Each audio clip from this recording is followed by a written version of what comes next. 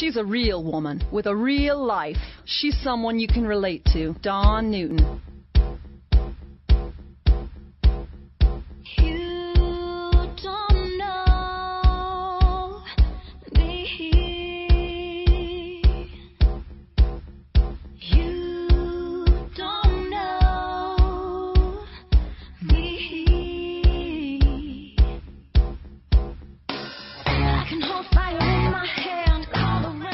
Welcome to the Dawn Newton podcast. I am your host, Dawn Newton. Joining me today is award-winning journalist and New York Times best-selling author. He's here to talk about his book, Ladies Who Punch, the explosive inside story of The View. Ramin Setoodeh had unprecedented access. He has some pretty stunning interviews with nearly every host, and he takes us readers backstage where the stars really spoke their minds. Hey, Ramin, how are you? Hi, Dawn. How are you? I'm doing well. It's great to talk with you. Congratulations on the book. Thank you very much for having me. Absolutely. My first question, and I've been, ever since the book came out and watching your interviews and reading the book myself, the one thing I'm curious about is, you know, you are an award-winning journalist. You've written for and senior writer for Newsweek, Wall Street Journal, Los Angeles Times, U.S. News and World Report, and then here's this book, Ladies Who Punch, who some people say that, oh, this is more of a media book. How did you come to write this?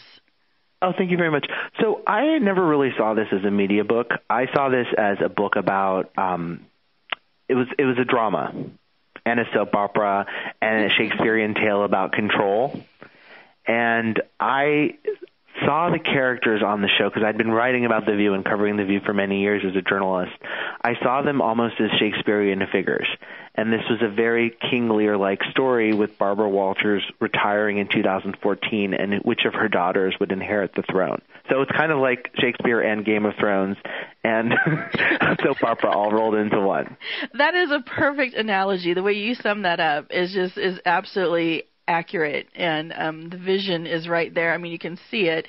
You know, Barbara Walters launched The View, in 1997, and then just reading through it, not realizing how many people were really after her seat, really wanted to take control, which really kind of surprised me that they would do that to Barbara, of all people. You know, just the persona that Barbara has created, kind of the pedestal and the legacy of herself. It really surprised me to hear that. Right. She created the show 22 years ago in 1997. But it is surprising because everyone is, you know, you would think everyone would be so reverential to Barbara Walters, but it also isn't surprising because TV is a very cutthroat business and people are always looking for the next thing. But Barbara created the show. By creating the show, I think she also ensured some longevity, because news anchors usually aren't on TV through their 80s. And as a result of The View, Barbara Walters was on television until very recently, and it gave her an entire new act in her career that no one really ever anticipated. And I know in reading in our talking points, it took, 3 years to write the book. Was it a difficult time to write? Was that a pretty quick time considering all the personalities and getting people to agree to contribute to the book? It wasn't an easy book to write. It was a big journalistic project for me, and it took a long time. I didn't think it would take as long as it did, but it took 3 years for me to write the book. I interviewed more than 150 people for the book, including everyone from Barbara Walters to Rosie O'Donnell, Meredith Vieira, Star Jones, Jenny McCarthy, because I really wanted to take you inside the show. It was important for me to talk to almost everyone because I didn't think the book would work without having all their voices. And how was it? Was it very difficult to get them all to agree? It depends. It was on a case-by-case basis. It depended on who I was trying to get to agree.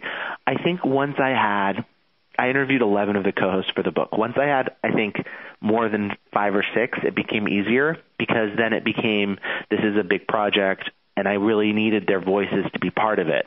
And also, I think just, you know, for the sake of accuracy, I would check things with them and run things by them and tell them what the other co-hosts had said. And I think that also helped because then they realized they wanted to be part of the story to tell their own story. And I know you had said in an interview, which I thought was hilarious too, was that The View itself, the way we see it today, how it gets, those arguments are real that we see on TV. But you said it mirrors like a Thanksgiving dinner, which I thought was pretty funny.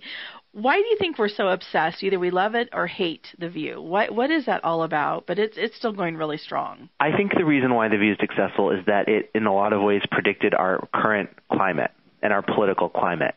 And it was like having Thanksgiving dinner with your family and having the members of your family that aren't going to get along with you and don't see eye to eye with you, and yet you're all at one table having these heated conversations about the news and politics.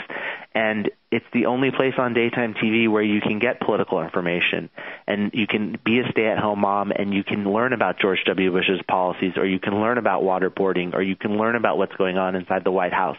So it's also a very smart show. Joy Behar likes to say it's the Mensa of daytime TV, and it is. It's an intelligent show that has a smart audience. And in writing the book, Ramin, some of the stories, especially, I've heard Jenny McCarthy talk about it, and she talked about it shortly after she left too, what an experience it was for her. She said she's grateful for it, but it was a very, very difficult job for her to be doing. She didn't feel she could be herself and thought Barbara kind of had it out for her. How is it that it was such a tough time for some of the co-hosts to fit in? I mean, it either you were liked or you weren't, and it was difficult, or you were pushed out. Is that just the definition, the epitome of the cutthroat of the business? I think so, but I also think The View is its own thing. A lot of the co-hosts compared it to Survivor.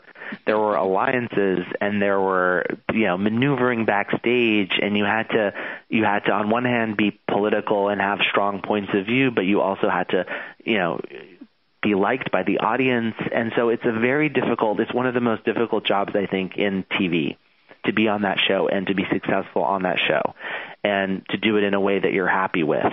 And Jenny did have a very difficult time. She told me it was the worst job she ever had in show business was being on that show, because she went in thinking this was going to be a fun thing. She could talk about pop culture. She could, bring some joy to the show. And it was Barbara's last year.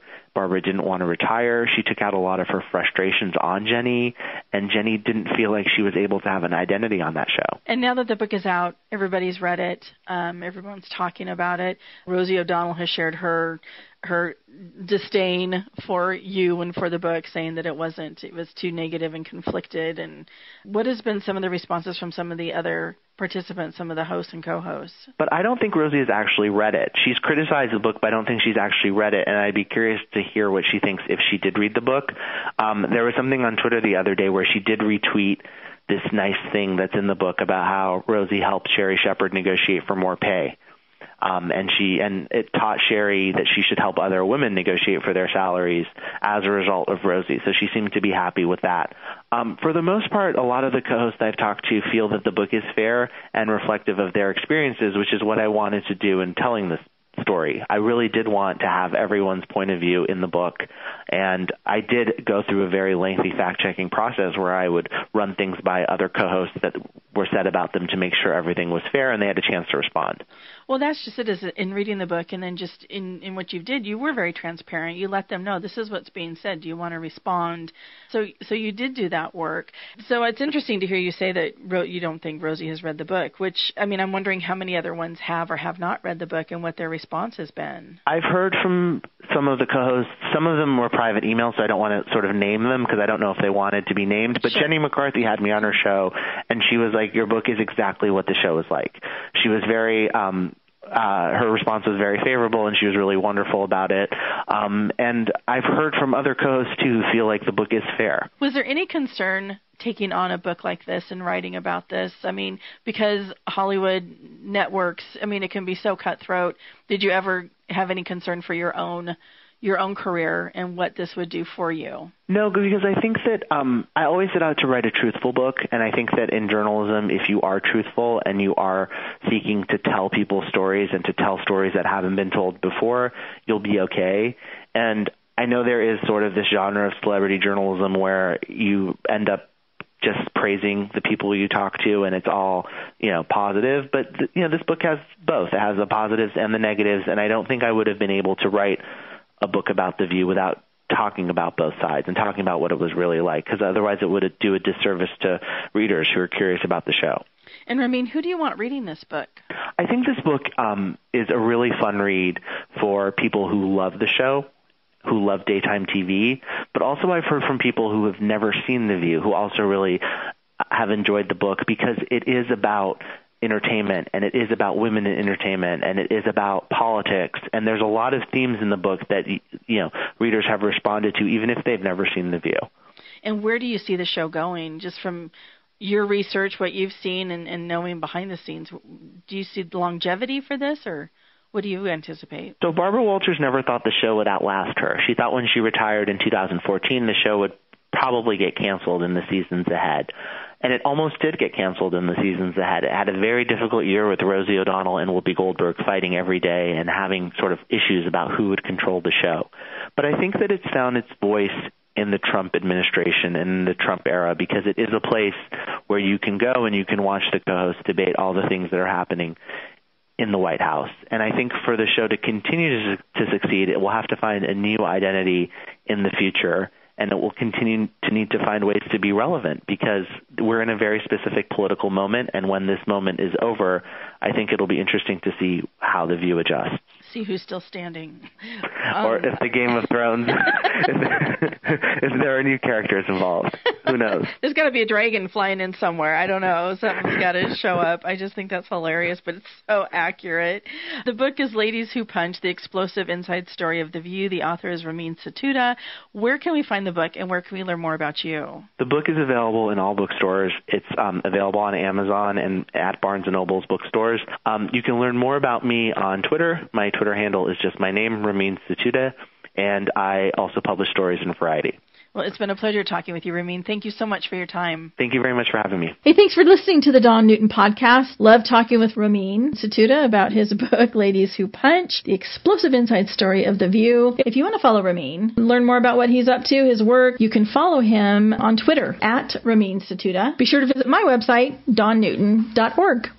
The Dawn Newton podcast is written, produced, and hosted by Dawn Newton.